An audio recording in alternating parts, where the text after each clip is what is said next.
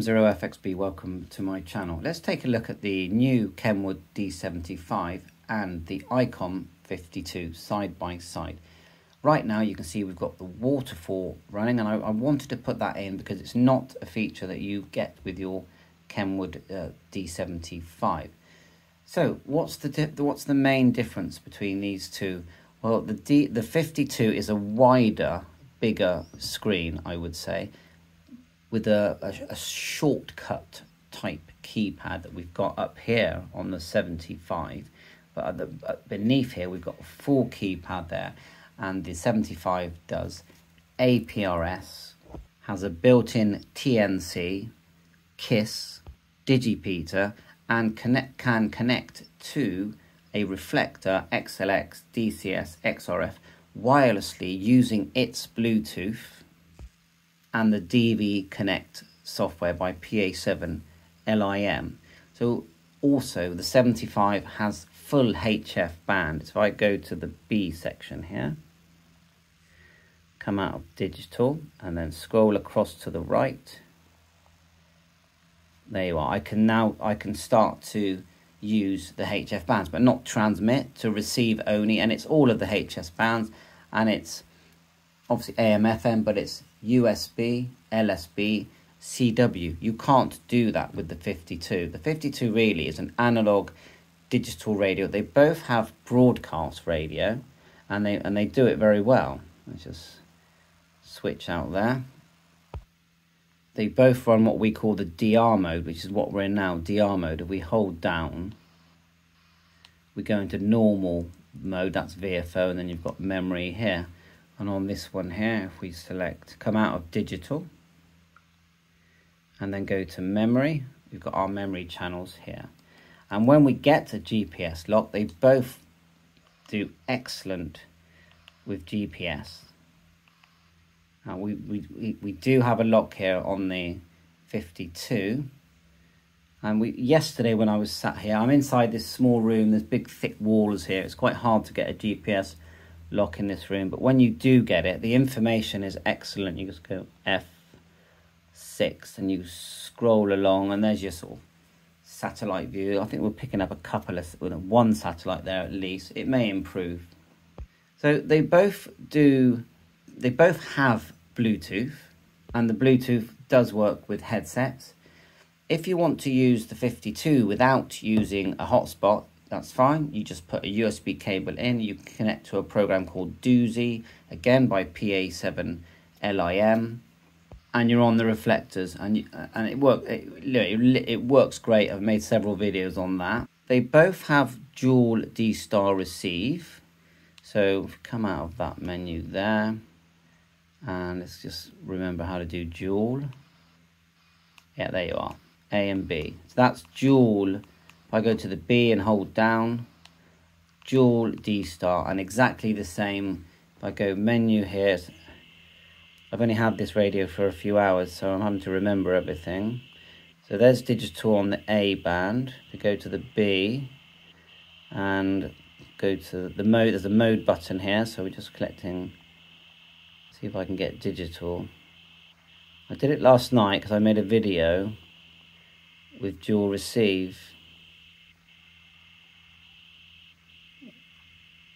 VFO mode, and then digital. I'm not going to be able to do it now, am I? But they will. And I had DR mode on the A and the B section at the same time. One was receiving my open spot, one was receiving my MMDVM hotspot, you can see here, and it worked, and I tested it, and you could hear both at the same time.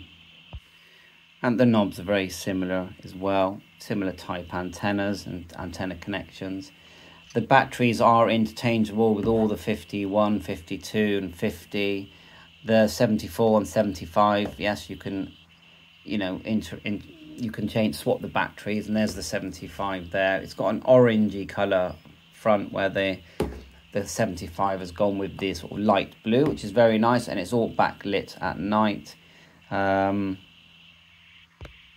They both will receive airband, marine band, and they're both very wide banded. They're like scanners, both of them, and you'll see that the new scanner that's come out is identical looking to the ICOM 52. That's the new ICOM scanner. you've got to remember that ICOM and KENWOOD, they don't make bad products. They only make the best products. You know, of all the devices I've got here, Yaesu, ICOM, KENWOOD, they are always excellent, and their customer service is the same, and they've really earned that. So they both do DTMF. You've got DTMF keypads. On the KENWOOD, they've done it so that all the front buttons here have a function like you've got tone and tone squelch for your repeaters and shift, and then you've got an F button. They both use like a grid menu system. There's your grid menus. The KENWOOD, because it's got so many functions, it's got a sub digital menu as well. So let's see if we can get that menu. When you're in digital mode on the A band, in VFO, they are VFO, tap digital. So that's our DR mode. Then go F digital, and you get this digital sub menu. And you can program the 75 via Bluetooth. All of the programs on this device, if they work on a USB cable, they will also work via Bluetooth, and that is tremendous.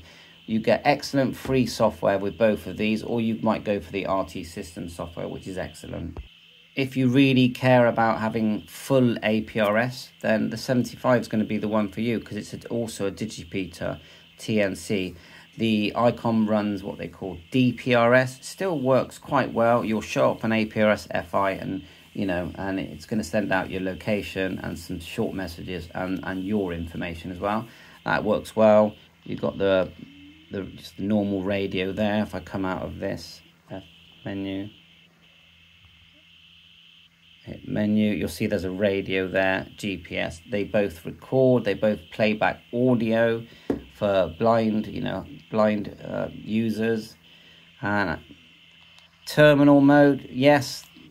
DV gateway mode, they've both got DV gateway mode. Now, whether they work in exactly the same, I don't know, but to run the new DV Connect app, you go to menu and you go across to the D, go down to DV gateway, keep going.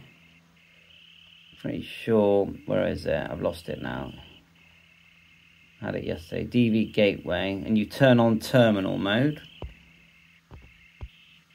There it is there, and if we select it, turn it to reflect a terminal mode, enter, go back to the main screen with the menu button, a green term appears on the screen here. It says term. So now it's ready to be used with your DV Connect app by PA7LIM. Thanks very much for that.